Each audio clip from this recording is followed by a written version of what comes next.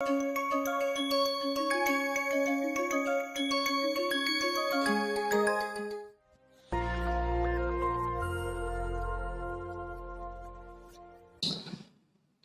everyone.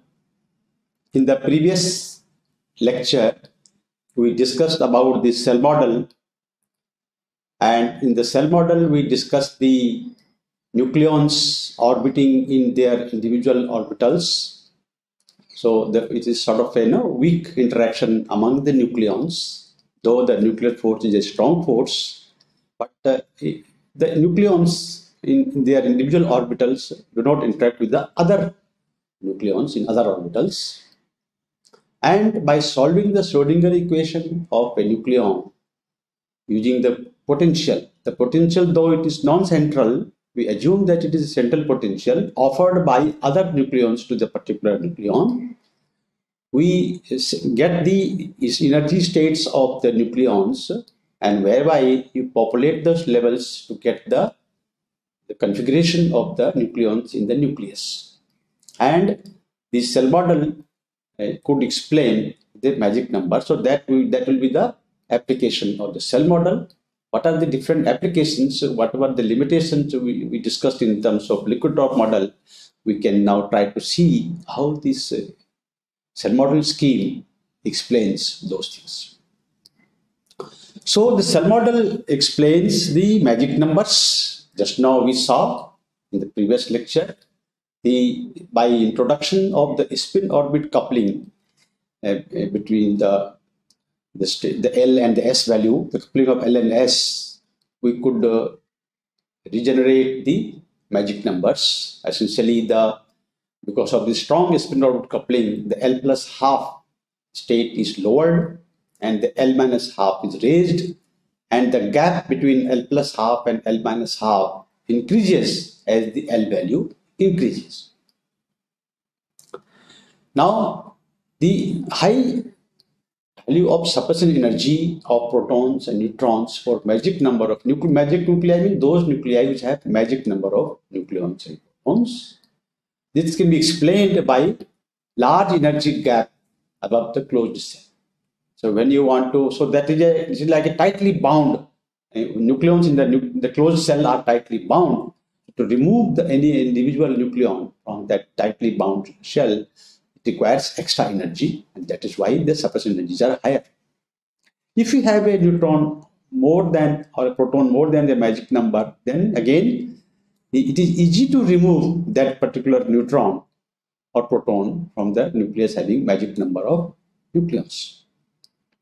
The absorption cross section for such a nuclei which have magic number of protons and neutrons again is very high, very low, because again the large energy gap above the closed shell. The ground state, and now this is important. Now the cell model can explain the ground state spin and parity of the nuclei. In fact, the liquid drop model could not explain the spin and parity of nuclei in their ground state. Also, the liquid drop model could not explain the nuclear isomers.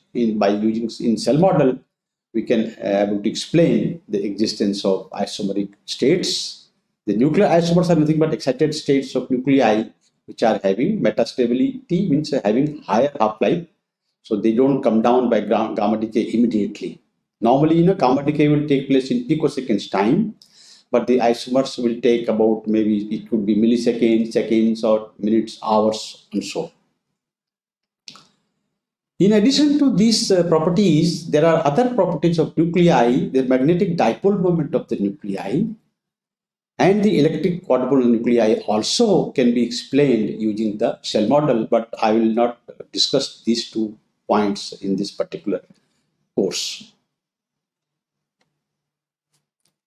Okay, now let us see how we can explain the magic numbers. Just now we discussed this, that the magic numbers arise whenever there is a large gap between, in fact this is called the cell. Essentially the concept of cell has come because that we have a cell, like after this 8 and 20, this 8 nucleon, there is a large gap. So this is one shell, let us say cell 1, second shell, third cell, like this. This is third shell. And then you have the fourth shell. So this is actually a shell, And so there is a gap between two shells. Another shell you have. So the different orbitals levels have bunched together. And in fact, there is a now you can see the nucleons can occupy the states. The energy of these orbitals are very close. And the result of that close energy between the different orbitals we will discuss subsequently in explaining the properties of nuclei, particularly the ground state spin and parity. So the concept of shell has come because after that closed configuration, there is a large energy gap. And so the nucleus will try to attain that configuration. So if there is a neutron extra over this shell configuration, closed shell configuration, it will be easily able to give that nucleon from the to form the closed shell configuration. And that is what is the concept behind the shell model. So the spin orbit coupling we introduced to explain the magic numbers, the high suppression energy of the nuclei having magic number of protons or neutron can be explained by the large energy gap here. So this is a very compact nucleus. And similarly, the low suppression energy for the nuclei one above the magic number, again because of the magic number configuration. Above the magic number, if there is one nucleon, it can be easily removed. So energy required to remove a nucleon over the magic number is much less. Again, suppose you have a nucleus having 82 protons, then it has got a low neutron absorption cross section because it would not like to take a neutron to become a one nucleon more than the magic number of. So this is how properties of the particularly with regard to the magic number can be explained. Now let us see how can explain the ground state spin and parity of nuclei. The bulk of this lecture we will spend more on this one. So when we say, so we will construct the cell model states for nuclei using the filling of the nucleons in the cell model states. And we will use that parity. So parity, what is parity is nothing but the -1 to the power L.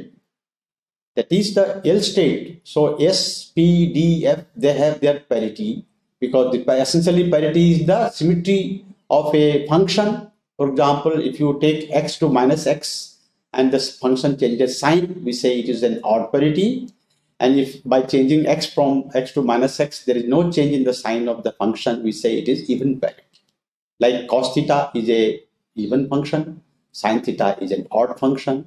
Similarly, any function, any orbital, s orbital, d orbital, g orbital, L values are even. So this has got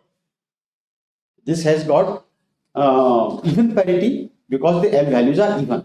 So any L value 0, 2, 4 is even parity, and any L value to 1, 3, and 5 are called negative parity. So depending upon the L value, the orbital state populated by a nucleon, we can straightaway say what will be the parity of that nucleus.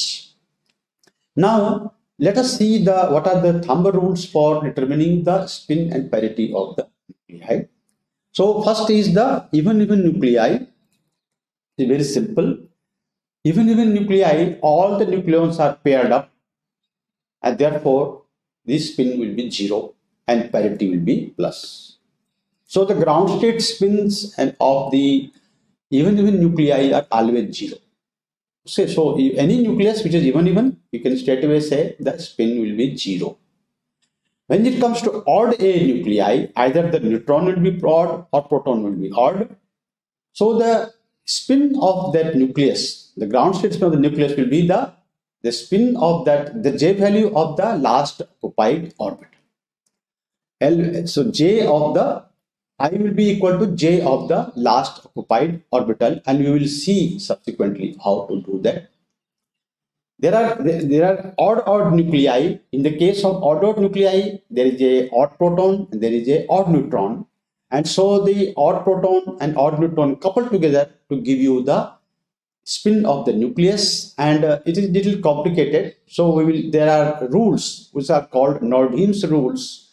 By using Nordheim's rule, we will try to predict the ground state spin of odd nuclei. So now let us see how to build the cell model states. I give you some examples like helium-4. Now helium-4 has got 2 protons and 2 neutrons. So you will say, so when I say pi, essentially I am meaning proton. And when I say neutron, nu is the neutron state. In the single particle, this cell model is also called single particle model. Single particle means you take individual nucleon in a potential and generate the label scheme. So sometimes cell models are also called single particle model. And for single particles, the states are like proton status pi and neutron states are nu. So what is the orbital occupied by the proton? We say pi as half and nu as half. So 2 neutrons are paired in the nu, this half, 2 protons are paired up in this. So I equal to 0 plus, very easy to construct. If you try to recollect the scheme, so I can see here that you have first this S orbital, so it will be S half. Then you have 1s, 1p, 1p will split into 1p 3 by 2, 1p half. Then you have 1d will split into 1d 5 by 2, 1d 3 by 2, and you will have 2s. It will be 2s half. And like that, you can build up the scheme. So for oxygen 16 again, oxygen 16, you will have, I think there is some mistake here, oxygen 16, so it is 8, it should be 0 plus, or even nucleus. Pi as half 2, 1p 3 by 2, and 1p half, or 8 nucleons you occupy. And again neutrons, nu 1 as half 2, 1p 3 by 2, 4, and 1p half. So it is actually 0, not 1, not half. So in fact any even nucleus, you will have the I equal to 0. Let's come to the ordered nuclei now. So oxygen 17, 8 protons and 9 neutrons. So it is, what you have to see is which is the orbital occupied by the 9th neutron. The odd neutron, that is the 9th one. And if you start filling from here, so you will see S half 2, P half. So for the protons, forget about protons. About the neutrons, so you will have 9 neutrons you populate, S half 2, 1p 3 by 2, 4, 1p half 2, and you are left with 1 neutron that will go to 1d 5 by 2. So the spin, the J value of the last occupied orbital will be the spin of that particular nucleus. So I equal to 5 by 2. Since it is a d orbital, it is 5 by 2 plus.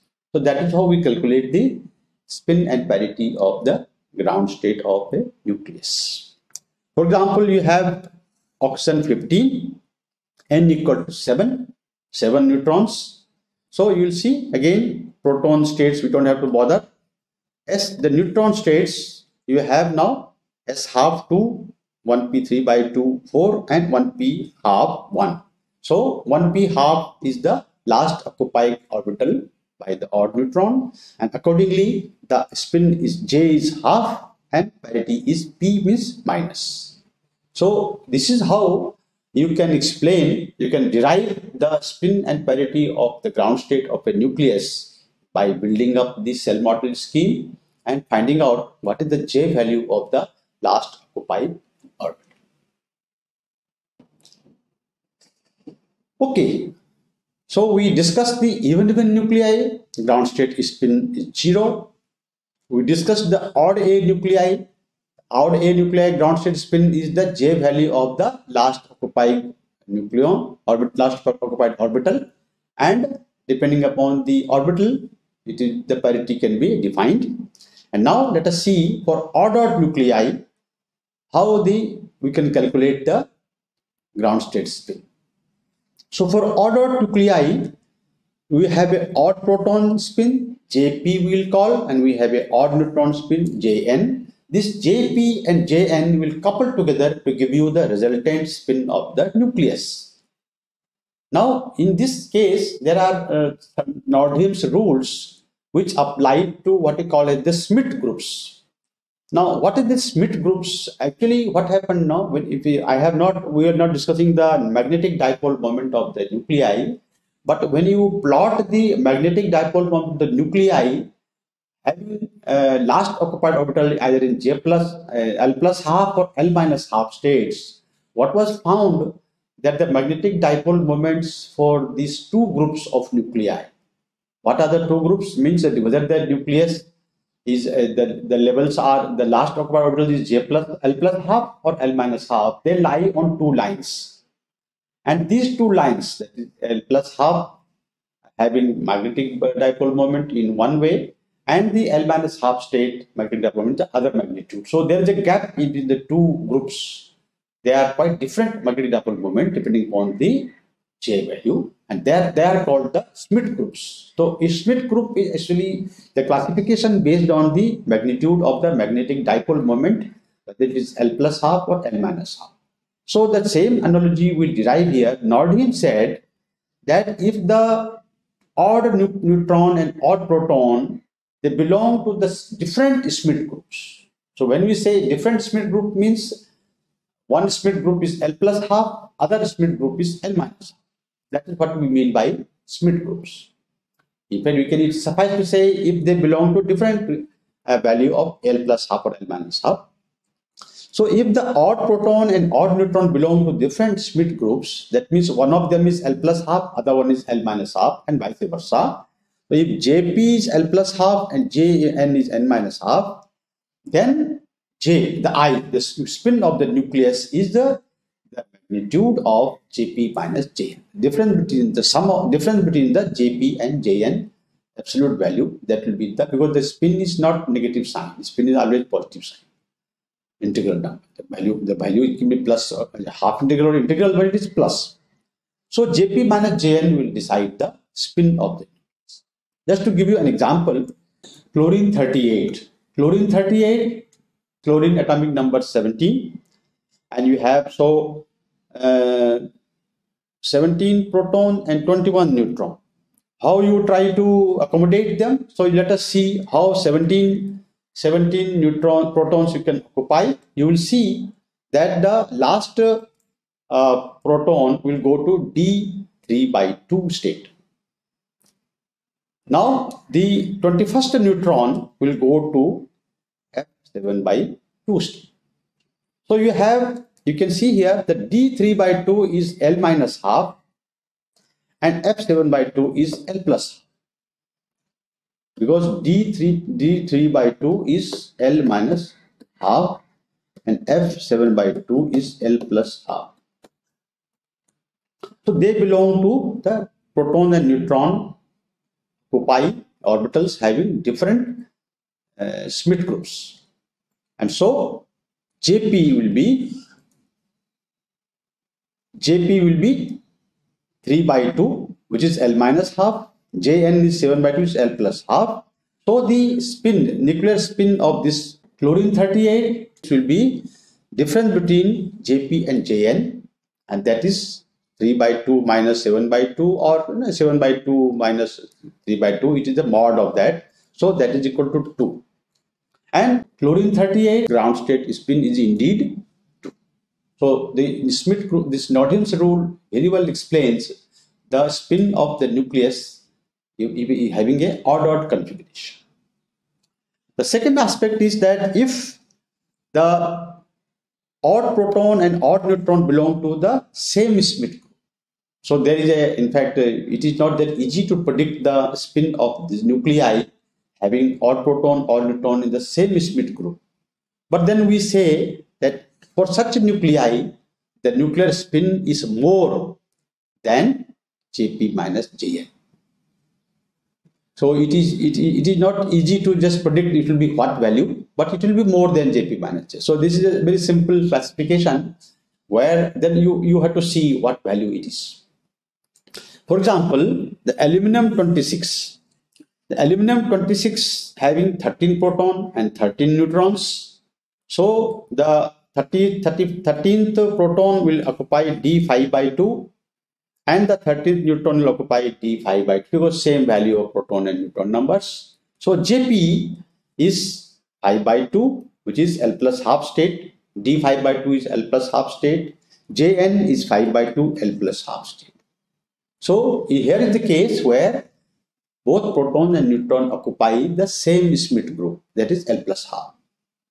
For such a nucleus, I is more than Jp minus Jn, that is, it will be more than, now 5 by 2 minus 5 by 2, 0. It's more than 0. But experimentally, the value has to be found to be 5. So you can see here it has a range. It could be from 0 to 5. 5 by 2 plus 5 by 2 is 5. So it could be anywhere. And so that is the kind of guess it gives, that it is in that range. But you cannot exactly pinpoint what will be the value of the spin for such nuclei, which are the odd proton and odd neutron belong to the same Schmidt. Okay, so now, in fact, the cell model, it is not completely successful in predicting the ground state. Already we have seen in the ordered nuclei. So there are a lot of cases where ordered nuclei, cell model cannot give exactly. It will give a range. Okay, it will be more than this or it will be equal to this, depending upon in which Schmidt group they occupy. But for the odd A nuclei or even nuclei, it is very same. It is 0. Odd A nuclei, by and large, the cell model can explain the ground state spin and parity. But there are some discrepancies, and that discrepancies we'll discuss here. So discrepancies in the cell model prediction and the observed ground state spin and parity. There are two important phenomena which, in fact, will lead to these discrepancies. First is the pairing energy. Now, what happens, in odd nucleus, so there are cases in a particular shell where there are different orbitals which are close by in energy. The energy gap is very small. So if the thumb rule is that if a odd proton is there and it happens to be occupying a high spin state, let us say G9 by 2, H11 by 2, then, and if there is a nearby low spin state which is filled up, then what happens? There is a transition that the paired nucleon will like to remain in the high spin state because there will be a gain in the pairing energy. So the pairing energy depends upon the J value. So as you discussed, the higher the L value, the gap between the two states, L plus half, L minus half, increasing. So if there is a one odd proton or odd neutron, it will be jumped to a low spin state, and so the pair will go to the high spin state, and that would lead to discrepancies in the cell model prediction. So whatever you predict based on this cell model, the spins are different from the prediction, and that I try to explain using this slide. So arsenic 75 atomic number is 33. So we have the last. You have 42 neutrons. So this 33rd proton, what is the spin state of 33rd proton? You can see here last proton state F5 by 2. F5 by 2 is the occupied state, and according to this one it should be I5 by 2 minus. But actually, the observed value is 3 by 2 minus. So here I try to explain. The F7 by 2 will be 28 protons. Then we have after that 2p3 by 2. So 4, 28 plus 4, 32. And plus the last one goes to F5 by 2. So according to cell model, the proton should occupy F5 by 2, and hence its spin should be 5 by 2 minus. But you see here, even just before that, there is a P3 by 2 level, and that P3 by 2 level is so the instead of that 33rd proton occupying F5 by 2, the pair goes to F5 by 2, and the odd proton occupies the P3 by 2. So this is what happens, that the paired configuration is having higher energy if it is higher lower energy if it is in a high spin state. And so the F pi by 2 gets stabilized by a paired configuration, and the odd nucleon goes into the P3 by 2. Similarly, iodine 127, Z equal to 53. So 53rd proton, you can see the last proton state is G7 by 2, so it should be 7 by 2 plus. And so you can see here the cell model states the 50 proton configuration, 50 numbers here, and then we have the G7 by 2 and the D5 by 2. So the 53rd proton should have occupied 1G7 by 2 and spin state should have been 7 by 2 plus. But experimental value of this nucleus is 5 by 2 plus. And again, you can see here that the next state to this is D5 by 2, which is vacant. So it will try to remain the odd proton in the G7 by 2 is not preferred over that in the D5. So that is the explanation that the odd proton will prefer to remain in a lower J value compared to that in the higher J. Paired configuration will remain in the higher J value. So this is the one of the explanations for discrepancies in the cell model predictions over the experimentally observed values. So many cases you will find that this kind of changes will take place, and then another explanation, there are some cases where even this cannot explain, this pairing energy effect cannot explain the ground state spin parity, particularly in the case of mid-cell nuclei.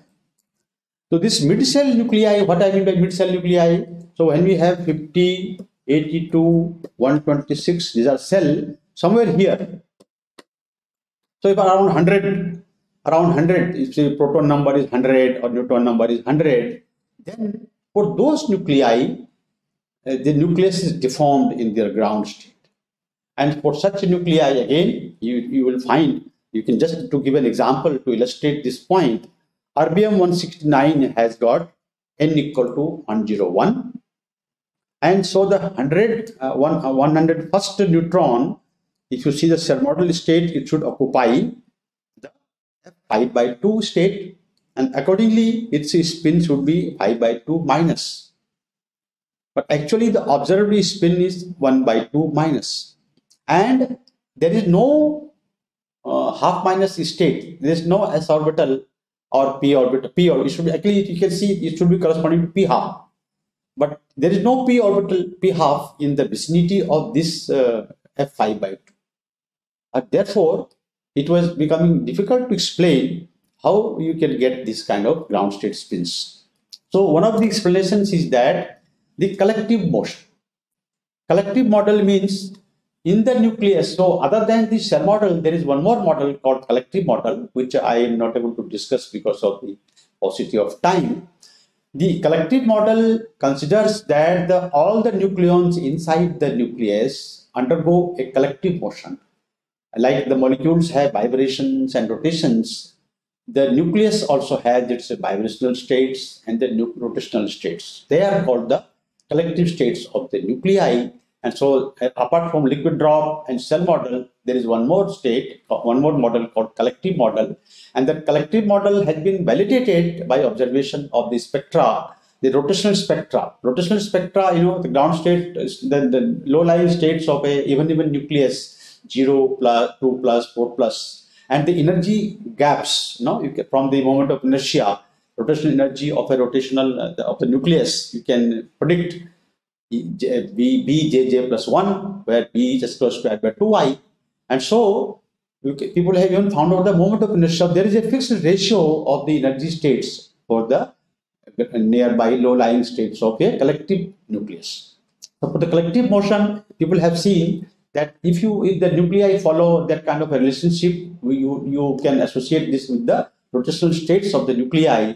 And so there is a mixing of collective states and the single particle states or cell model states, and that is one of the explanations for this observed spin values being quite different from cell model predictions. So this is another area where the discrepancies can be explained. And lastly, I will discuss the nuclear isomers.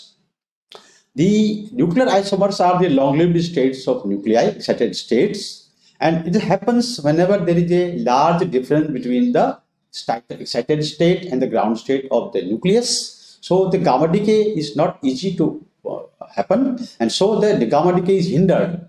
So when the gamma decay is hindered, the nucleus, the excited state hasn't got a long lifetime. So you can see here cadmium 113, 48 protons and 65 neutron. That the ground excited state of this nucleus is 11 by 2 plus, and ground state is half plus.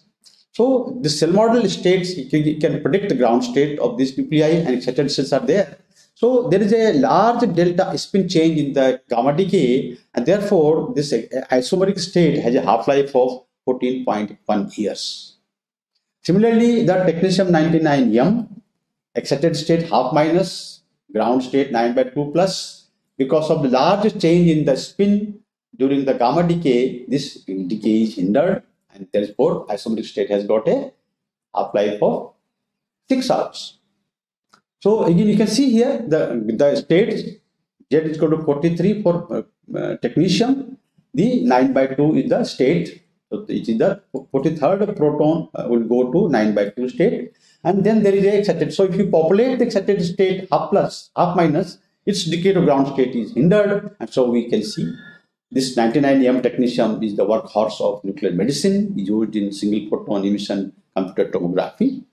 And this happens, the isomeric states are found just below the magic number. So you can see here the magic number is 82, and right from 70 to 82, or even right from 63. So these are all the tellurium isotopes have got isomeric states having these odd number of neutrons. So the 71st to 82nd neutron enter H11 by state, and nearby S half state is there. So again, the nucleus decides where to occupy. The pair will go to H11 by 2, and the odd nucleon will go to S half. So whenever there is a magic cell configuration just below that, there is a large difference in the spin states of the levels, and the excited state and ground state have this difference, and therefore the gamma decay is hindered. So this is what explains the energy, the nuclear isomers. There are several nuclei having isomeric states. Many of them are having half-lives seconds to hours to even years also. So cell model can therefore explain the properties of nuclei, which are based on wherever there is a fluctuation in the property of the nucleus in terms of the mass or in the ground state spin and parities, binding energies, and so on. These can be explained by cell model very well. Thank you very much.